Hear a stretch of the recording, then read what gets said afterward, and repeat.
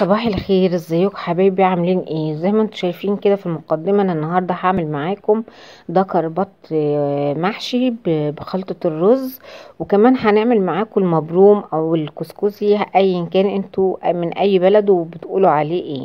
فهوريكم الطريقه من الالف للياء، وهوريكم كمان حشوه البطه. ده دكر بط عندي حوالي 4 كيلو كده، وهحشيهولكم ان شاء الله بطريقه مختلفه.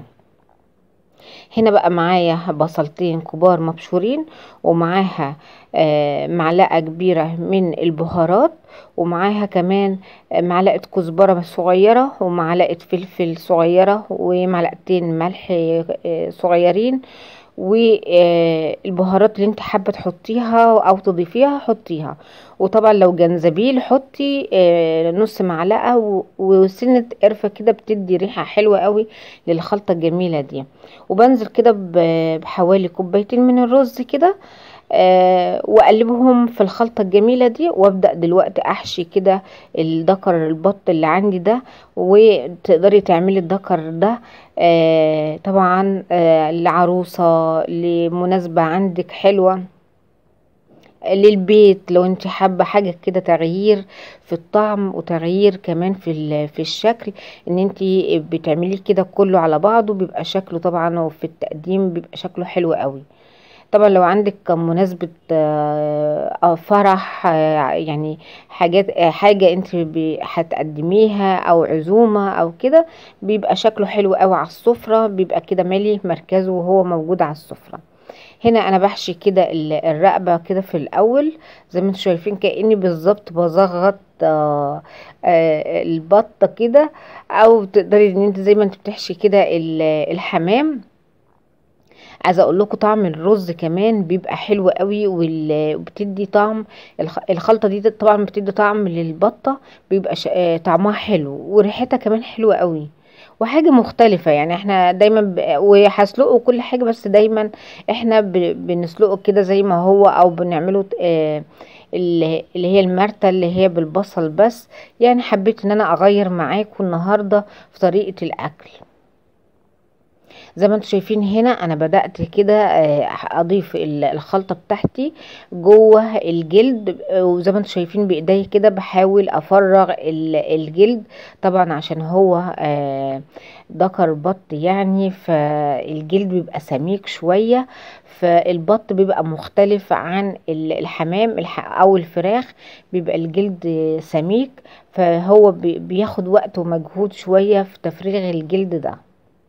وهبدأ اضيف كمية رز كمان في قلب البط كده، عشان يبقى عندي كمية كويسة من الرز جوه دكر البط. طبعا زي ما انتم شايفين انا مش بضيف كمية كبيرة قوي، عشان بدي مساحة للبطة الرز كمان ان هو ياخد راحته في السوى جوه البطة.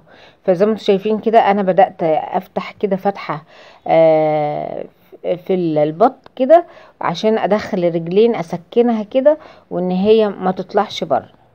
وكمان جبت القنصة بتاعت دكر البط وحطيتها كده من جوه، وهقفل عليها بخلة. كل ده عشان ما اخليش الرز ان هو يطلع بره البط او ينزل في الشوربة.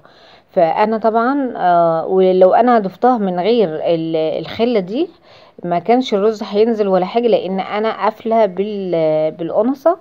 وزي ما انتم شايفين الرقبة كده انا بدخل الجلدة الحتة الزيادة فيها، ومش ضايفة كمية رز كبيرة، علشان بدي مساحة للرز ان هو ياخد حجمه الطبيعي ويستوي كويس، ما يبقاش فيه رز ني جوه البطة بتاعتي.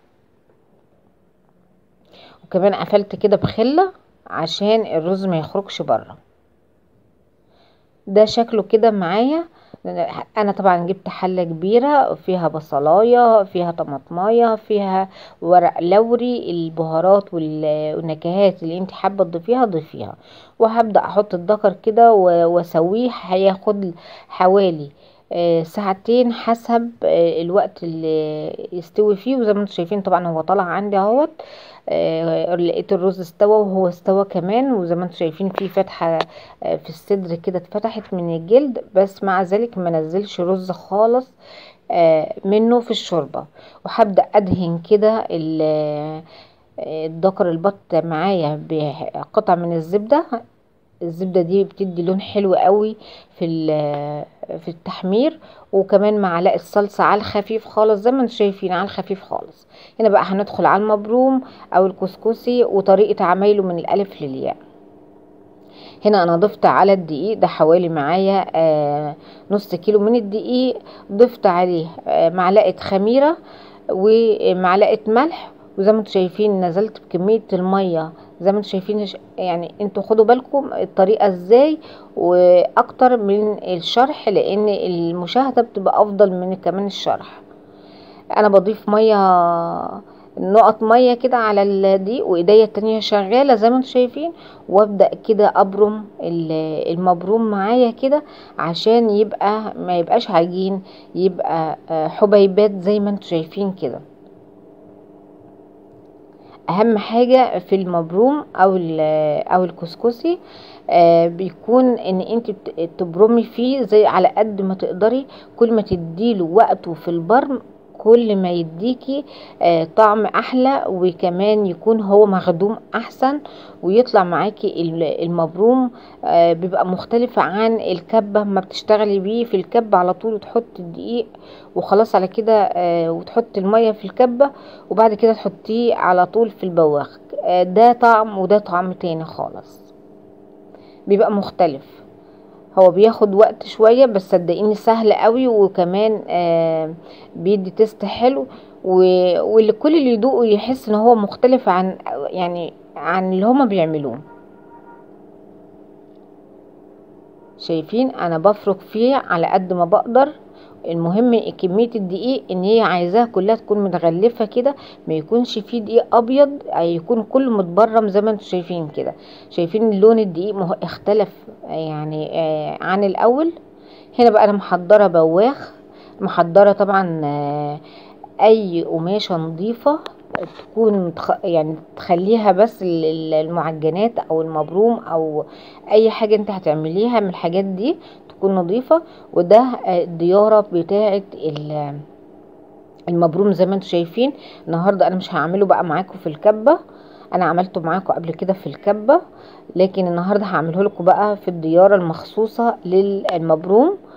شايفين انا بعمله بحطه في الديارة كده وبنزله من الديارة بيطلع كله، بتبقى حباية متبرمة وما بقاش فيها دقيق.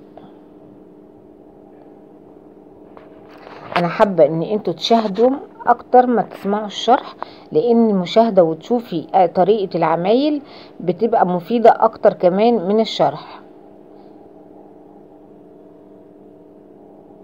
انا هبرم كده. وعايزه اقول لكم اي حاجه زي ما انتم شايفين كده الكميه ديت لو طلعت منك وعجنت حسيت ان هي عجنت تحت ايديكي، يعني شايفين دول اخر كميه. لو حسيت ان هي عجنت تحت ايديكي طبعا ما بترميهاش، انت بتحطيها في الكبه وتحطي عليها معلقه دقيق وتخلي الكبه تلف عليها لفتين كده وخلاص، وبتضيفيهم وترجعوهم تاني لبقيه المبروم. وكده انا بقى محضره البواخه على النار لغايه البواخ ده ما يغلي. شايفين البخار؟ لازم البخار ده يطلع من الحله. وابدا انزل كده بالمبروم. طبعا لازم المبروم يتحط في اي قطعه قماشه تكون نظيفه، واسيبه يتبوخ بقى لمدة نص ساعة. في الاول بعد نص ساعة باخده كده زي ما انتم شايفين قدامكم كده، اعمل له الردة بتاعته. ايه الردة دي؟ مش الردة الدقيق، لا دي الردة يعني برده بلبن واحط عليه معلقة ملح كده زي ما انتم شفتوا حسب التذوق. يعني انا حسيت ان هو كمية الملح فيه كانت قليلة خالص، فانا حبيت ازود شوية الملح. وعايزة اقول لكم ممكن تقدري تضيفي يعني ربع معلقة سكر، بيدي كده تسكيرة حلوة كده وطعم حلو في المبروم. وكده انا حسيت ان هو محتاج لسه كمان شوية لبن. ضفت له يعني الكمية اللي عندي دي خدت كوباية ونص من اللبن. ما تخلوهوش يطرى معاكي قوي عشان هو لسه هيتبوخ على النار، فيبقى هيطرى كمان مع البخار. وكل ما يعني تخليه في سنة يعني يكون طري شوية، ما ياخدش معاكي كمان سمنة كتير، ويكون خفيف ما يكونش دسم، لان لو سبتيه كده من غير ما ترديه اكيد هياخد منك سمنة كتير قوي ومش هيديك النتيجة الحلوة زي ما انتي بترديه باللبن وبتطريه شوية. طبعا الحاجة دي بتيجي بالخبرة، مش بتيجي من اول مرة. يعني ممكن اول مرة ما يظبطش معاكي، تاني مرة كده لغاية ما انت تاخدي بالك بقى من التكات وكل الطريقة ازاي ان انت تحاولي تظبطيه. بكده بقى انا دخلت طبعا ذكر البط في الفرن اتحمر وخد اللون الجميل اللي انتوا شايفينه ده. وكمان سبت المبروم على البواخ وسبته ياخد راحته خالص. بعد كده بنزله واخد منه الكميه اللي انا محتاجاها واضيف لها الزبده البلدي. وبكده ده شكل الوجبه بتاعتنا النهارده. اشوفكم